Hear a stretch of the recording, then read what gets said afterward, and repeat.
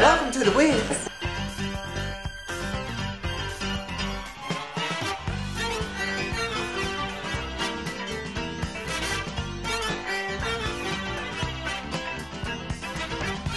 This story is a retelling of Frank L. Baum's book, The Wonderful Wizard of Oz, with a rock, gospel, R&B swing to it. We're adding a number of new design elements, including projections, flying, as well as a wonderful collaboration with the New York-based Puppet Kitchen.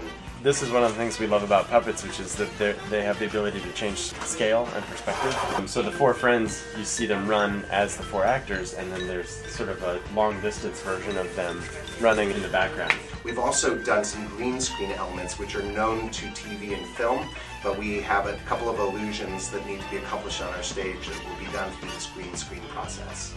Hi, I'm Terry Nelson. I'm with ZFX Flying Effects. I'm here to set up and choreograph the flying for The Wiz. It just adds the frosting to the cake and kind of blows people away once they're in the audience.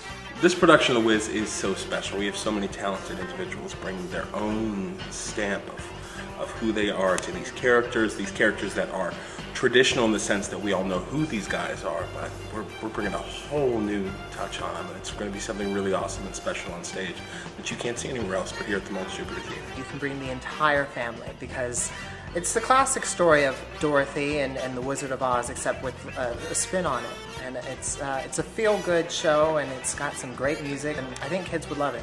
You'll have fun, you'll laugh, you'll cry, you'll dance a little, and the music is amazing. Come join us.